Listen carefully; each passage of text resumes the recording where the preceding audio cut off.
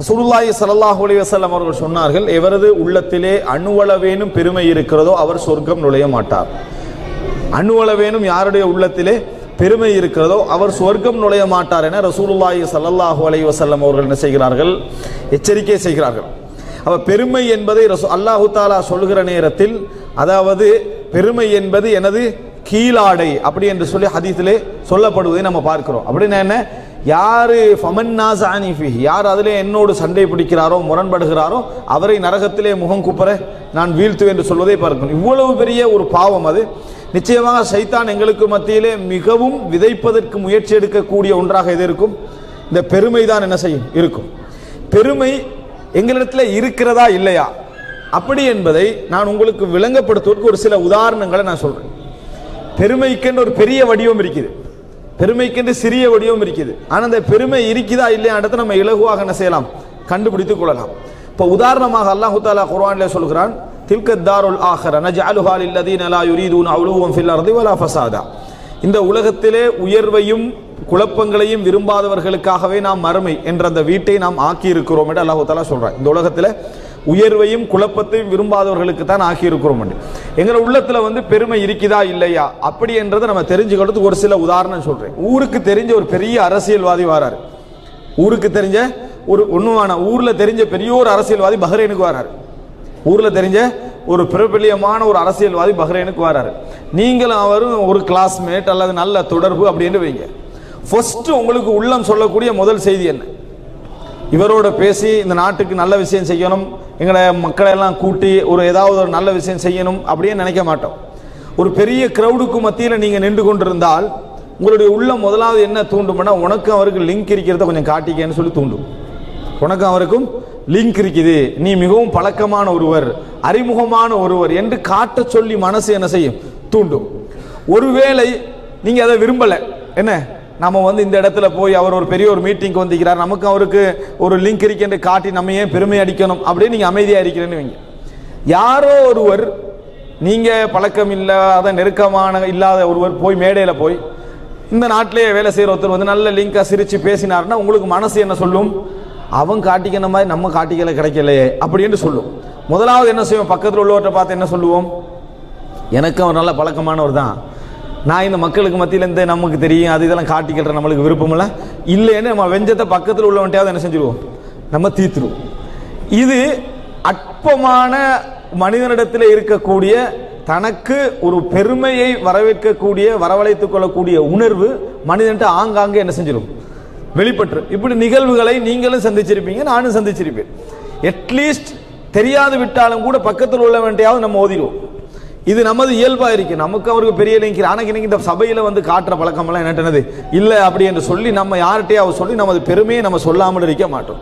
ஒரு மனிதர் நீங்க இங்க ஒருத்தர் 20 வருடம் 25 வருடம் எல்லாரும் வெஹிக்கிள் வச்சுக்கிறோம், நாட்டுக்கு போறீங்க, ஒரு சாதாரணமான ஒரு ஓட்டோக்காரர் ஒரு ரிக்ஷாக்காரரோட நீங்க வண்டியில போறீங்க.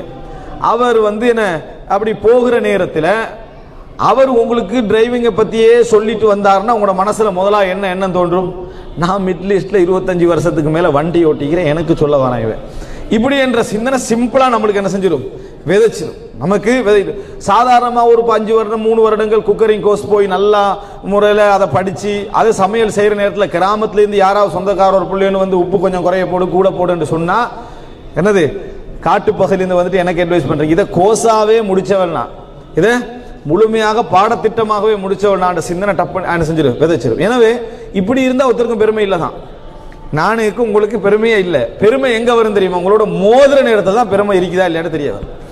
எப்ப பெருமை வெளியே வரும், உள்ளத்துல இருக்குதா இல்லையான்று யாராவது நம்மளோட மோதுவதற்கு வந்தால் அப்பொழுதுதான் நமது உள்ளம் எவ்வளவு தூய்மையானது, நாம் எவ்வளவு பணிவானவர்கள், நாம் எவ்வளவு அடக்கமானவர்கள் அல்லது நாம் எவ்வளவு பெருமைக்குரியவர்கள் என்பதை கண்டுபிடிக்கிற இடமே அது.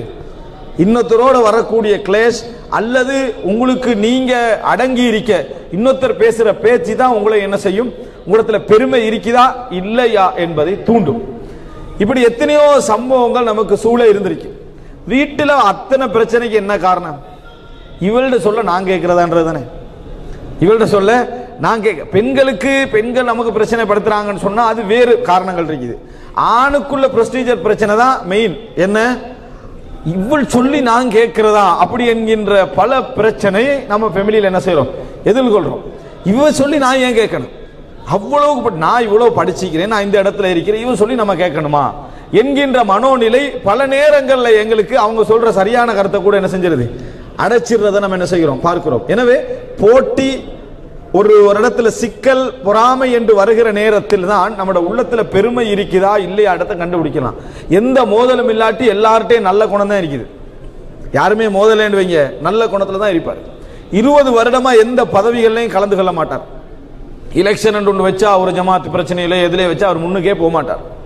அவருக்கு என்ன பிரச்சனை, அவர் 20ஆம் வருஷத்துக்கு கூட என்ன அதிகமா பேசுவார் தெரியுமா, நான் எங்கேயும் மேடைக்கு போனதே இல்லை, நான் எப்பொழுதும் தலைமை பதவி எடுத்ததே இல்லை. உன்ட்ட யார் இப்ப அதை கேட்டாதெல்லாம், ஆனா அதை சொல்லணும் என்கின்ற சிந்தனை என்ன செய்யும், அவன்கிட்ட வந்துகிட்டே யாரும் கேட்காமலே அவரா போய் சொல்லிக்கின்றிருப்பார், அவரா போய் விளங்கப்படுது. இதை விட அந்த ஆள் பதவியில் இருக்கிறது நல்லதுன்னு நம்ம நினைக்கிற அளவுக்கு சொல்லுவார். அவர் என்ன பதவியில இருந்துட்டு போனா நம்மளுக்கெல்லாம் இந்த பிரச்சனையே இருந்திருக்காது, இவர் பதவியில இல்லைன்றத உலகம் ஃபுல்லா சொல்லிட்டு இருக்கிறார். என்னது இது மனிதனுடைய ஒரு பெரிய பிரச்சனை. நான் என்னதெல்லாம் செய்யலை அப்படின்னு, நான் இதுவரைக்கும் பாடசாலை காலத்திலிருந்து ஸ்கூல் காலத்திலிருந்து ஒரு மானிட்டரா கூட நான் இருந்தது கிடையாது, கேட்கவே இல்லை யாரோட வரலாறு. ஆனா சொல்லிக்கொண்டே இருப்பதை பார்க்கிறோம். இன்றைக்கு எங்களோட மக்கள்கிட்ட உள்ள பெரிய சிக்கல், யார்கிட்டயும் நீங்க பெருமையுடைய ஒரு வடிவத்தை காணணும்டா, ஒரு உச்சகட்ட சோகத்தை கொண்டு போய் சொல்லி பாருங்க. நான் ஒரு கவலையை நீங்க சொல்றீங்க ஒத்துட்டேன், என் வேதனை எப்படி, நான் பட்ட கஷ்டங்கள் எப்படி, கவலை இருந்தா அவரால் கேட்கவே முடியாது. அவங்களே 10 நிமிடம் தான் கேட்பாரு. அதுக்காக என்ன சொல்லுவாரு, நீங்க இதை சொல்றீங்க, நான் பட்ட கஷ்டம் இருக்குது, சுப்ஹானல்லாஹ், இதெல்லாம் கஷ்டமே இல்லை. அதோட இப்ப போன நீங்க என்ன செஞ்சிடணும், பிளாஸ்டர் ஒட்டிட்டு உட்கார்ந்துறேன். இப்ப அவரோட சோகத்தை அவர் சொல்ல ஆரம்பிச்சிருப்பாரு. அவர் ஒரு 30, 35, 40 நிமிடம் சொன்ன நேரத்தில் நீங்க என்ன நினைப்பீங்க, எனக்கு ஏற்கனவே உள்ள சோகத்துக்கு இது வேற, ஏற்கனவே உள்ள சோகம் கவலையில அவருடைய சோகம் கவலையை கேட்க வேண்டிய ஒரு கட்டம் நம்மளுக்கு என்ன செய்யும், உருவாகும். இது நிறைய பேர் நீங்க பார்க்கலாம். இன்னொருத்த சோகத்தை 10 நிமிஷம் சொன்னாங்கன்னு சொன்னா அடுத்த நிமிஷத்துல இவர் என்ன செஞ்சிருவாரு, கேட்டுட்டு உங்களுக்கு ஆறுதலுக்கு தான் சொல்றேன், நான் சொல்றதை கேளுங்க, நான் சின்ன வயசுல இருந்து எப்படி கஷ்டப்பட்டேன்னு சொல்லி என்ன உணர்வு, இவனை விட கஷ்டத்திலையும் இவனை விட நான் தான் கூட பட்டிருப்பேன் ஃபீலிங் இருக்கு. இவனை விட நான் பட்ட மாதிரி ஒரு கஷ்டம் எவனும் பட்டிருக்கேன் நான் நினைக்க மாட்டேன்ருவாங்க. நிறைய பேர் அந்த உணர்வு இருக்கு. நான் பட்ட அளவுல கஷ்டம் வேற எவனும் பற்றிப்பான்னு நான் நினைக்கலன்னு நிறைய பேர் நினைச்சுக்க நிற்கிறான். என்ன பிரச்சனை, இதெல்லாம் பெருமை.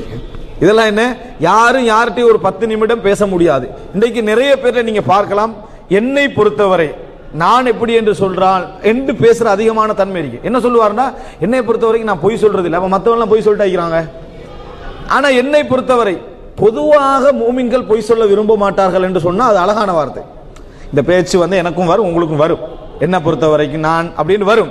உடனே அதை மாத்திக்கல நம்ம பழகணும். எப்படி பழகணும், பொதுவா மூமின்கள் என்ன செய்ய மாட்டாங்க, பொய் சொல்ல மாட்டாங்க. நானும் என்ற அளவுக்கு பொய் சொல்லாம இருக்கதான் ட்ரை பண்ணிக்கிட்டு இருக்கிறேன்னா பரவாயில்ல.